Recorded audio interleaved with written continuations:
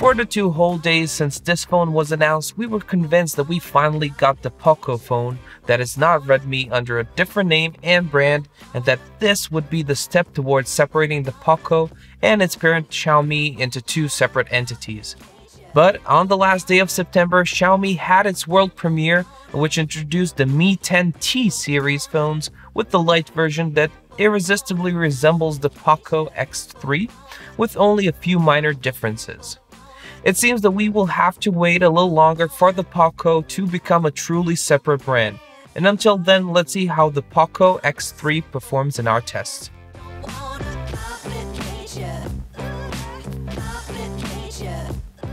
There is no better way to shake up the market than to offer a product with flagship characteristics at a fraction of the price. And while the first Poco phone was justifiably named the flagship killer, it was difficult for the subsequent models to justify that name. With the Poco X3, the situation quite changes up a bit. The main feature of the new Poco X3 phone is the large Full HD Plus IPS screen with a size of 6.67 inches, a refresh rate of 120Hz and 450 nits of brightness. The phone runs a new Snapdragon 732G octa-core chipset optimized for gaming, and there is 6GB of RAM and 64 or 128GB of storage respectively, with an expansion slot that is shared between the microSD and a nano SIM card. The rear camera system consists of 64, 13, and 2 2-megapixel sensors with 20-megapixel front camera placed inside a punch hole in the middle of the upper part of the screen. The battery is huge at an impressive 5160 mAh, and you will also get a 33-watt charger inside the package. With a large screen and unobtrusive bezels on all 4 sides, the Poco X3 is one big phone. But hey, it's 2020, very few phones aren't these days. We're slowly approaching tablet-sized screens, so it's only a matter of time before 7-inch phones become the norm. For now, 6.67-inch screens still fit the pocket of men's jeans without too much problems, unless you're wearing some skin-tight jeans. If I'm not mistaken, this might be 4th or 5th time in a row that we get a Xiaomi phone with this screen size. The polycarbonate back has a specific texture, is slightly curved, and has a large Poco logo in the middle of the lower half of the phone. The camera enclosure is unusually shaped with sensors placed in the form of the letter X. The center lens is ultra-wide lens, one LED flash, and the main camera are at the top row, while the macro lens and depth sensor are at the bottom. The camera system sticks out quite a bit, but due to its width, the phone does not rock when you place it on the table or some other flat surface. The silicone case that comes with the phone does not level the back with the cameras, but protects it with a protruding circular frame, ideal for collecting dirt on the parts above and below the camera. Stereo speakers are something we do not often see, even on expensive phones, so the Poco X3 pleasantly surprised us in that regard. The headset speaker also doubles as a second speaker, but unlike the solution seen so far, its sound quality and volume are not far behind the speakers at the bottom. This is further enhanced by the wide sound holes of the handset, as well as additional holes on the top, such as on the Samsung Galaxy Note 10 Plus. The sound is very loud, which gamers will especially appreciate, while the sound quality is mediocre with pronounced low and high tones and a clear lack of good part of the middle part of the spectrum. The top also features an infrared blaster as well as a secondary microphone, while the primary microphone, main speaker, and a USB 2.0 Type-C are on the bottom, along a 3.5mm headphone jack, always a welcome option for all of those who have been investing in quality wired headphones for years. The fingerprint sensor is integrated into the power key and is always active, so there is no need to press the key to unlock the phone, though you will need to press it in order to lock it. The IPS screen has the common Full HD Plus resolution with 20:9 aspect ratio and a 2400x1080 pixel resolution, which on an active surface of 107.4 squared centimeters gives a density of an excellent 395 pixels per inch. The screen protrudes quite beyond the metal frame of the phone and protected by the Gorilla Glass 5 layer and a removable polycarbonate foil. The screen comes with an HDR10 support that enhances contrast and color when watching HDR10 content, and there's also 120Hz refresh rate for fast games and smooth displays of dynamic content. I'm gonna be honest with you, I really didn't expect 120Hz refresh rate in this price range. The screen refresh rate is dynamic, so the phone will switch to 60Hz when you are viewing a still image in order to conserve battery power when it really doesn't make sense to use a high refresh rate. Unlike the refresh rate, touch detection operates at 240Hz, which is very important in games where speed is a crucial factor, such as racing and shooters, so it's clear in which direction the Poco X3 is moving and which audience it's aimed for with its capabilities. We also have to praise the backlight brightness and the excellent black level that together enable a very high contrast, which will mean a lot on a bright day or when a light source hits the screen. The IPS panel allows for precise color, and the settings allow you to switch between the default mode that adapts according to ambient light and saturated standard modes that have a static contrast. Instead of an excellent Snapdragon 730 chipset, the new Poco comes with a freshly boosted gaming variant called the 732G. Directly from Samsung's factory, the Snapdragon 732G comes with 100 MHz higher clock speed on a faster set of A76 cores that now run at 2.3 GHz and slightly faster Adreno 618 graphics that offer 15% better performance. The optimized wireless connection should also be emphasized, which ensures stability and prioritizes network traffic during games in order to reduce delays. Poco X3 comes with 6GB of LPDDR4X memory and 64 or 128GB of UFS 2.1 storage, which can be further expanded if you're willing to sacrifice the second nano SIM slot.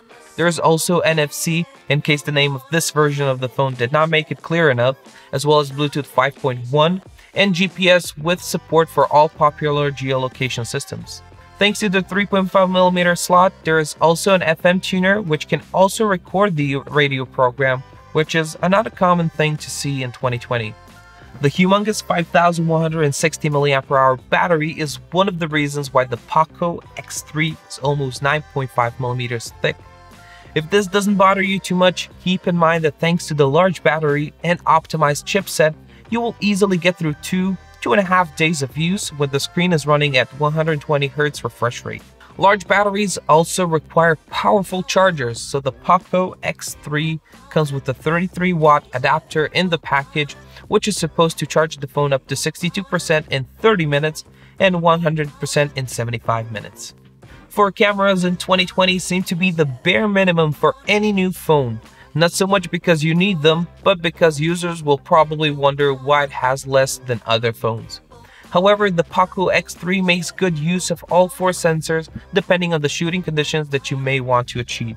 The main sensor of the phone was introduced almost a year ago, and it's a 64-megapixel Sony IMX686, the successor of the ultra-popular 48-megapixel IMX586. Compared to its predecessor, the new sensor is significantly larger, but the increase in resolution makes for the same physical pixel size, which remain at 0.8 micrometers or 1.6 micrometers if you count in the pixel binning. Not to go into details about the technology, we will note that Sony's quad-Bayer sensors group the adjacent pixels, 2 green, red, and blue, to increase photosensitivity, especially in low-light conditions. Since this process is done via software, we must note that noise reduction largely depends on good algorithms that create the final image, so it's often the case that 2 phones with the same sensor can get completely different results. In this case, the 64-megapixel sensor lies behind a lens with an aperture of f1.9 with phase detection autofocus. The ultra-wide sensor features 13 megapixel, an aperture of f2.2, 1 micrometer pixel size, an effective angle of 119 degrees, and fixed focus. The 2-megapixel macro camera also has a fixed focus at about 4 to 5 centimeters and the aperture of f2.4. A 2-megapixel depth sensor is also present to help the processing algorithms better separate the characters from the background and create the artificial bokeh effect. The front camera has a 20 megapixels fixed focus and aperture of f2.2. The selfie camera is a pleasant surprise. The high resolution of the sensor creates sharp photos with a lot of detail, good colors, and dynamic range, which is especially important where there is a great contrast between you and the background. The camera focus is tuned to arm's length, so unless you place the phone on the table, turn on the timer, and move away, the images will be focused well. There's also a portrait mode, which will have minor problems detecting your contour in case your hair is messy, but generally it does the job very well.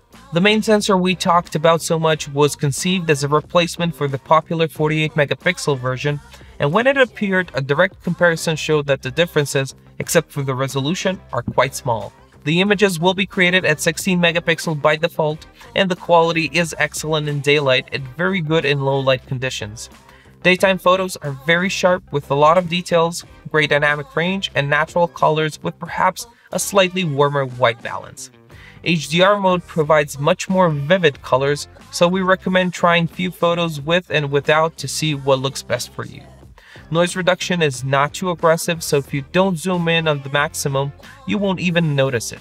The depth sensor does a job separating the subject from the background very well, and the software creates fine blurs for the nights of depth of field effect. As this is the only lens with the autofocus, we will mention that the phase detection autofocus works great. It's very fast and does not lose focus during video recording, which is extremely important. The 2x zoom option available from the camera menu is digital and not very useful, but if you really want to zoom in, we recommend definitely switching to full sensor resolution, as this will give you much more detailed image even after cropping the part you want to enlarge. Another option, 0.6x, takes you to an ultra-wide angle camera. We already encountered similar sensors. We said many times that those images are very good, with good dynamic range and a lot of details. The colors are a bit different and less vibrant compared to the main sensor, which is to be expected, and the lens correction does a job decently, so there is not much distortion of the edges of the frame. Although it has 2 megapixels, macro lens makes pretty good photos, which are detailed enough. The only complaint is that in order to activate the macro mode, you have to click on the main camera setting and select the macro option, which is tucked away where you don't expect it, instead of being able to select it among other modes such as night photos, panorama, and so much more. To make things even more annoying, the AI doesn't suggest macro mode automatically when you get too close to an object. We're generally satisfied with the macro photos. The focus is fixed, so you need to move the phone around a bit to get a sharp focus and enough light. Light is a necessary factor for macro photography, so due to the limitation of this camera, don't even try to take the photos in low light, because they will be blurry with too much noise. With enough light, it is a very useful camera with which you will be able to easily capture interesting small details and tiny objects. Night photos are only really good with the main sensor, which is the only one that comes with the night mode. The ultra-wide angle lens is very limited in low light conditions, while the main camera makes pretty good photos. The noise is nicely reduced, there is enough details, and the colors are faithfully reproduced with a tendency to sometimes be a bit on the warmer side. Night mode has become very good, and software algorithms allow it to get all those details hidden in parts of the scene with less light. As expected, noise is present, but definitely bearable.